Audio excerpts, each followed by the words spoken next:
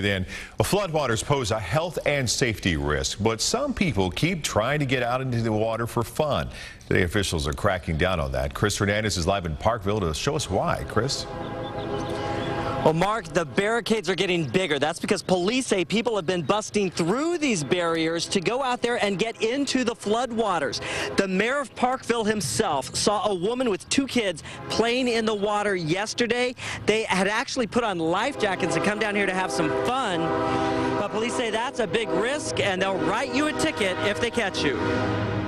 Amy Guerrera, her kids, and 2 friends walked along the water's edge, wanting to see the rising river and get up close. We're looking for fish and frogs and just to see what it's composed of. They stood with toes to the water line, but when 2-year-old Lucy tried to touch the water, her mom had other ideas. You never know what type of bacteria or, what it's going to bring. Guerrera's right. Health officials say this floodwater is contaminated with E. coli, raw sewage, and eggs that could hatch into worms inside your body. It looks dirty. Frogs, poo, water.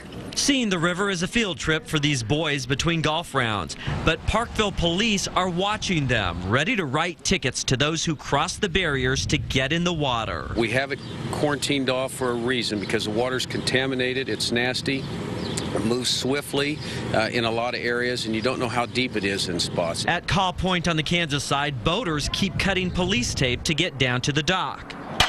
Wyandotte County deputies ordered bigger barricades that were put in place today. People, when they go swimming, they don't understand the current of that fast water and how quickly people can drown, how boats can be tipped over. It's just unstable.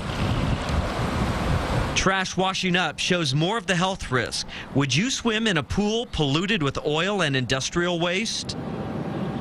Now take a look. That is where the barricade line had been throughout the day today, but the water is already creeping higher past that. So just in the past hour, they put a new barricade here on this side of the street.